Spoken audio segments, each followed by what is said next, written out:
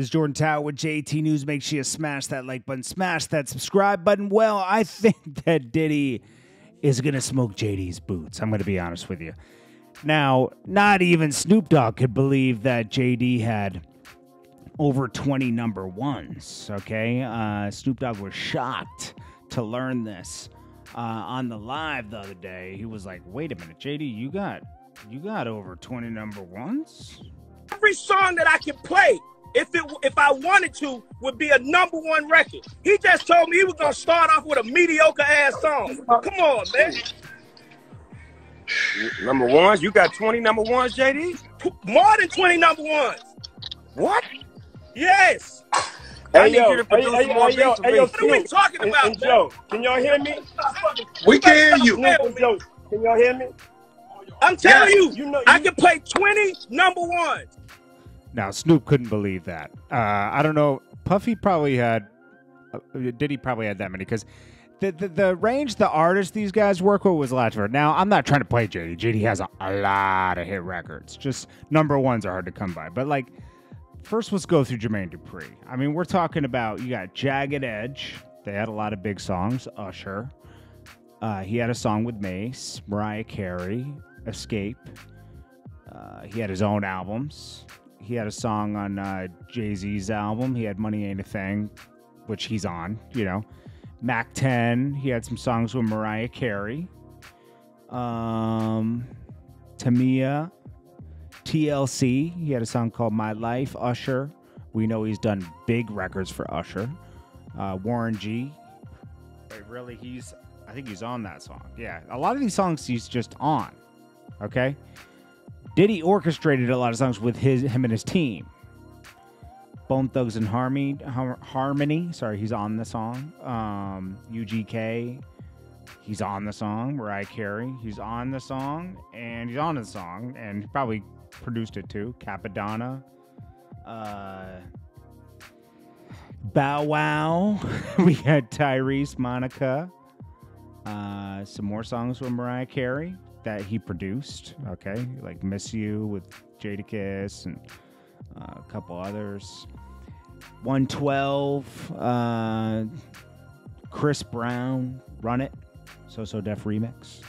Jermaine Dupri, obviously his own albums again. Getting Jiggy with It. He's on the remix, So Def remix. See, he kind of like, to me, he's like Puffy, Down South Puff in a way.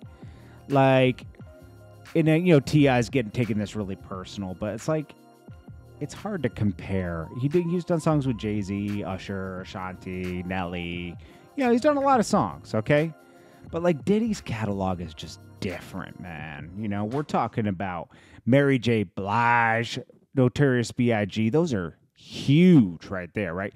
New Edition, Total, Boys to Men. Boys to Men was huge. Brian McKnight, Busta Rhymes, LL Cool J, Mace, Jay-Z, Lox, R. Kelly, Total, Jennifer Lopez, Black Rob, Heavy D, Ice Cube. It's like super versatile. Carl Thomas, Shine, G-Dep, Limp Bizkit. We're just in the early 2000s. Method Man, 8-Ball MJG, Pitbull, Rick Ross, Kanye, Burner Boy, okay, Jodeci. I mean, I'm probably missing. He even had some songs with Crazy on TLC, Crazy Sexy Cool.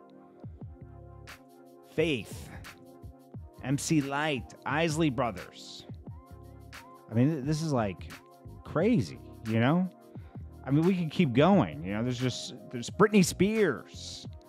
He has a bigger catalog to pick from, bro. He just has a bigger catalog. Pusha T. He just has too big of a catalog, man. Now, you know, we could break down song for song another day. But let's be honest, Jermaine Dupri, he would get annihilated in this. But it would be more entertaining than a Dre one. They would talk, smack to each other. And that's what a lot of it's about, right? A lot of it is about the energy in the room, okay? It's boring when you just play your records. The energy, talking spicy, that's what you want. What do you guys think? Get in the comments below. Let me know who you would think would win and why. This is Jordan Tower with JT News. Smash that like button, smash that subscribe button. I'll check you on the next one. Peace.